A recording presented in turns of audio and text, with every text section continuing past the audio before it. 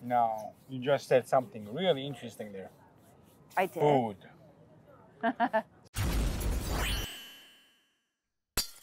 Hey, this is Amir. This is Diana. And you're watching VEGANTWOSOME. Welcome back to our channel. If this is your first time here and you're interested in vegan food and all other vegan things, you're in the right place. Sit back, relax, grab yourself a kebab, and enjoy this episode. We have new episodes Every Sunday. Where are we at today? Today we are at a newly opened restaurant on Robson Street in downtown Vancouver called Rollzzy. It's Indian street food and it is like fast food. You order at the counter and you kind of just get your thing to go. And they specialize in rolls, hence the name Rollzzy. The space inside is very small. There are only 2 seats and they have a bunch of seating outside that they share with other restaurants on the street. So if the weather's not nice, you wouldn't be able to sit outside, and even the seating inside isn't great. So you probably would get the food to go. It's not a vegetarian or vegan restaurant, but they do have clearly marked vegan options on their menu. So we got the rolls because again, it's known for its rolls. I got the veg kebab roll and it does have vegan mayo and also cilantro, which I asked to remove. You can also upgrade it to a combo where you can choose either fries or veggie samosas plus the pop. I got the haryali kebab roll, which was essentially the same thing as what Diana got, but a spicy version. It was a little bit hard at first, making sure that our order was vegan. So we kept emphasizing everything needed to be vegan. And once I understood that, it was a little bit easier ordering Amir's roll. So for my veg kebab roll, it was, I don't know what you call it, this kind of wrap.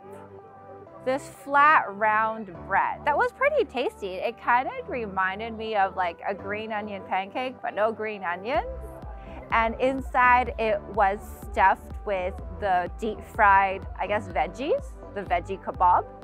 And it had mint chutney and mayo.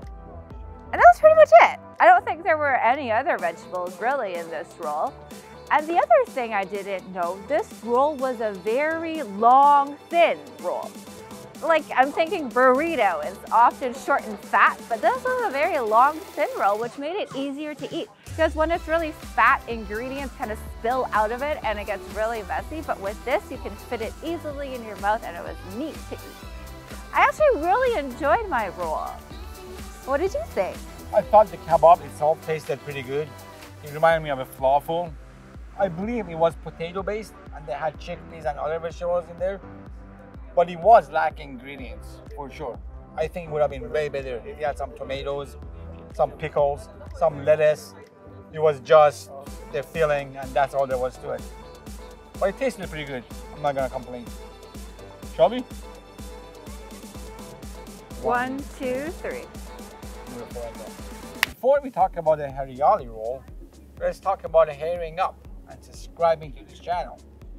If you like our content, if you like what we do us a favor, press that subscribe button. Give it a thumbs up. And ring that bell so you won't miss any episodes. Let's talk about the haryali kebab. Again, this was pretty much the exact same as Diana's, except it was a little bit spicier. Vegan mayo, chutney, tasted really good. Could have been even more spicier. And again, I would have loved to have some tomatoes, some pickles, maybe some lettuce in there. It would have been way, way, way better. What do you think? I liked yours because it was just like mine, except like, as you said, a little bit spicier. And even though his had cilantro, I didn't feel like it was too overpowering. So if you don't like cilantro, it's okay. Even with cilantro, this one is decent. I got mine with combo, and you had an option between fries and samosas, and I chose the samosa.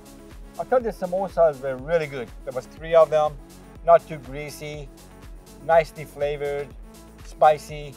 Quite like them. What do you think? The samosas were really good. They were a little bit spicy and they were very cute. For the extra $4 upgrade to a combo, I would recommend getting those samosas over the fries. I think it's more filling, it's more worth your value, and if you're at an Indian restaurant, why not get samosas instead of regular fries? 1, 2, 3. Cool. Anyways, that's what we think. You guys go try that yourself, and as always, make sure to let us know what you think in the comments. Amir, would you go back to eat at Rollzzy again? I think I would. I enjoyed my experience. The food was good. They had other options, other Indian cuisine that I think would be cool in a roll, and I would try it for sure. How about yourself? I'm actually very surprised that you would go back, considering how hard it was to get a veganized roll. But I'm glad you liked it. I would go back again as well. It's very close to us. It's on our way when we go see the Whitecaps games. So it's another option if we're hungry and we want to eat before the game. And I feel like the price is so good. We were talking about fast food and how expensive it can be.